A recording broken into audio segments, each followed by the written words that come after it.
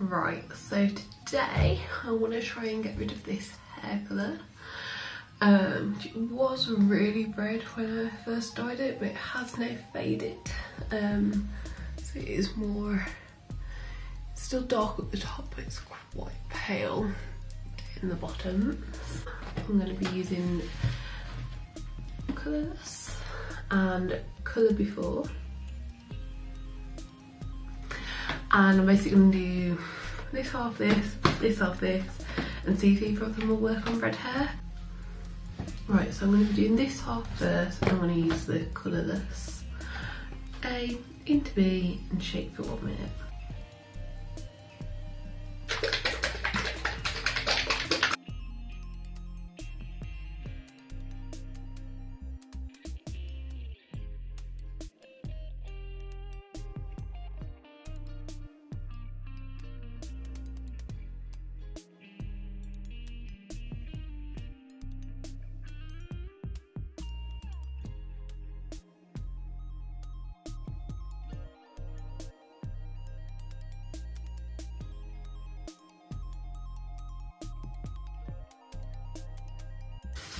Okay, so I wouldn't say that my hair's completely covered in it.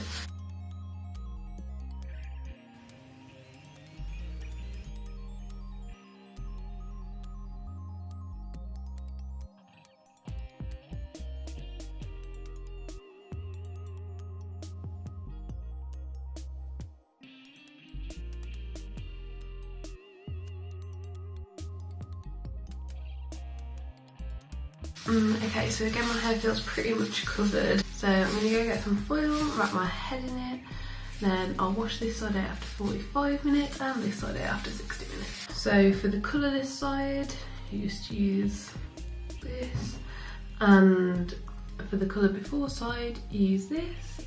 So basically they're both the same. Rinse your hair, add half the bottle, lather it up, rinse your hair, add the rest of the bottle, lather it up, rinse your hair. It should work. Hey, so we're at the halfway point. I thought I'd show. It looks like it's working, and this side also looks like it's working. And this is the result. They both seem to have done a decent job.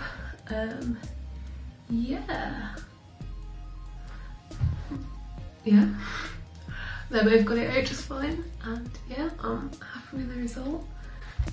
Here, it's still like a bit pink. This is on the colourless side, but I don't know if I just maybe didn't get that bit properly, because it literally only seems to be that bit there.